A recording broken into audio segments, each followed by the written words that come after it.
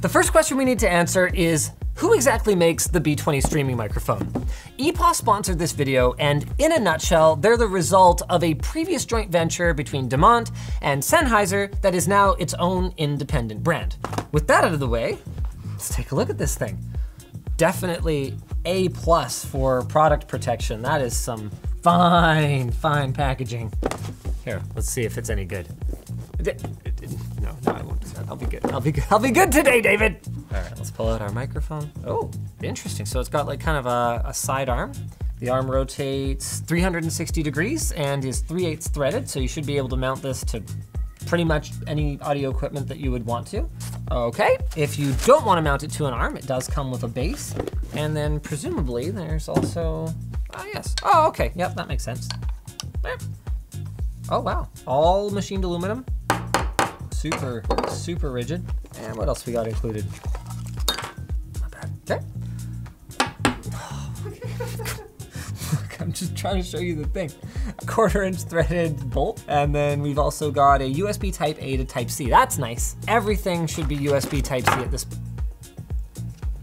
It is a little bit more complex and a little bit more costly to implement into the product, but it's got clear benefits, even if you're not taking advantage of all the features like, you know, super high power delivery or whatever that obviously a microphone wouldn't need. And one of the big ones is just, look at that. You plug it in any way you want, and perhaps more importantly, it's really, really durable. We actually did a test where we unplugged and replugged it 10,000 times, and USB-C held up to the challenge, whereas Micro B did not. Wow, I never thought a microphone could be so dangerous.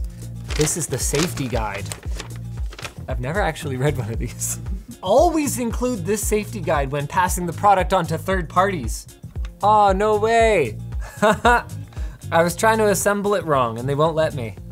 I wanted to put it like this, just to show that, like, oh yeah, make sure you don't assemble it wrong. But one end of the oval is flattened out, so you can't put it in the wrong way.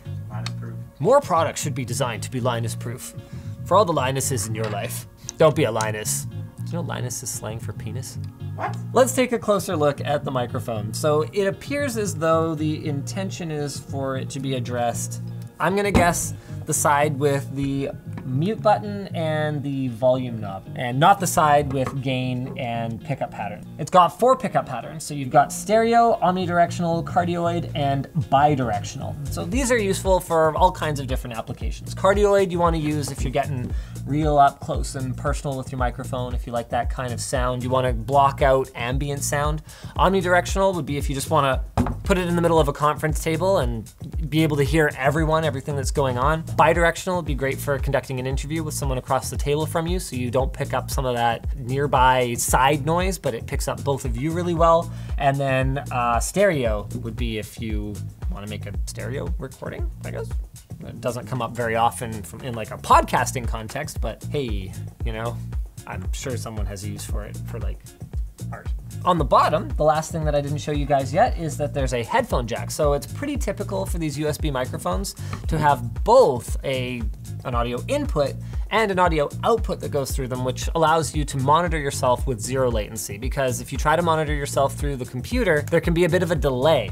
So you're talking and then you hear yourself a little bit later and it can be extremely distracting. I actually hosted WAN show like that for years.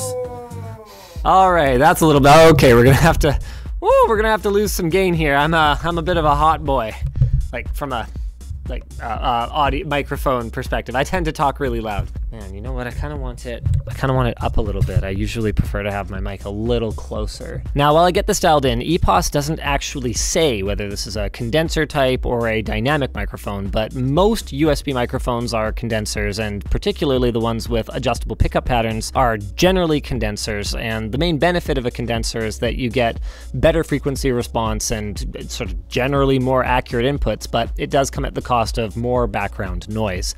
Whereas with the dynamic microphone, you got to get real in close and personal with it. Otherwise, you're going to be hearing everything from your AC to your neighbor backing out of their driveway and everything else in between. Now, of course, if you did want to hear some of that stuff, let's have a listen to what one of the other pickup patterns sounds like on this.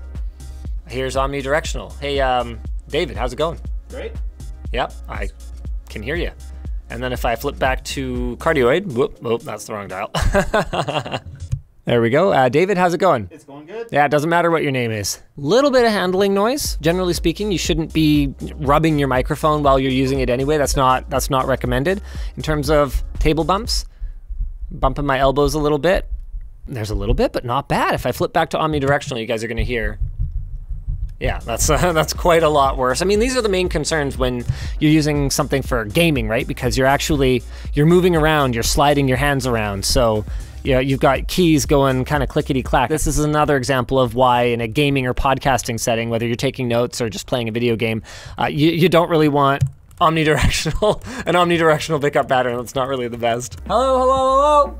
Yep, it's muted, turns red. Subtle, but easy to see. There we go, that's back.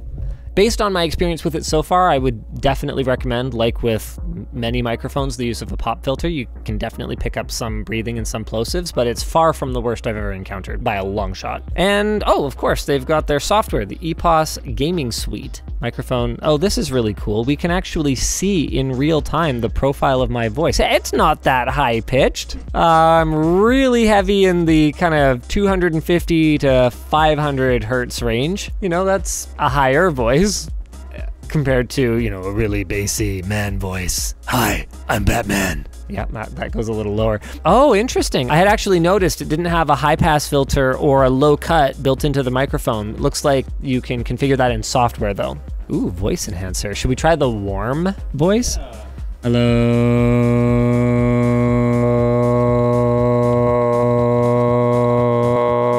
Do a quick test recording. Let's see what I sound like in the warm voice enhancer preset. Do a quick test recording. Let's see what I sound like in the warm voice enhancer preset. Probably a little too warm, I think, for my tastes. Now we are listening to the clear voice enhancer preset. Now we are listening to the clear voice enhancer. I think we're gonna stick with off for voice enhancer. Of course, you can create a custom one if you want. Just be like, look, there's not enough bass in my voice. I need to crank the bass. This is the ultimate bass version of my voice. You know, Nicki Minaj, this is super bass, I'm going fishing, super bass. This is the ultimate bass version of my voice. You know, Nicki Minaj, this is, yeah, that's intolerable. Moving on to noise cancellation. This sounds like a feature where it uses the microphone to, you know, get rid of annoying ambient sounds in the headphones, but that's not what it does. It actually is supposed to just clean up your digital recording. So we're gonna start at 0 and record for a little bit here. Then we're gonna step it up to 50, where theoretically we should get a bit of a cleaner sound to the recording. But as we move all the way up to 100, it's also possible that we'll get a bit of a reduction in naturalness. It's not the sort of thing I would typically turn on, but it's up to you. Yep, somehow I managed to describe exactly what was happening without even having listened to it yet. 50's all right, 100's definitely too much for me.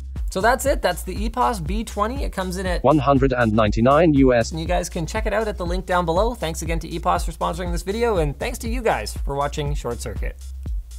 Subscribe.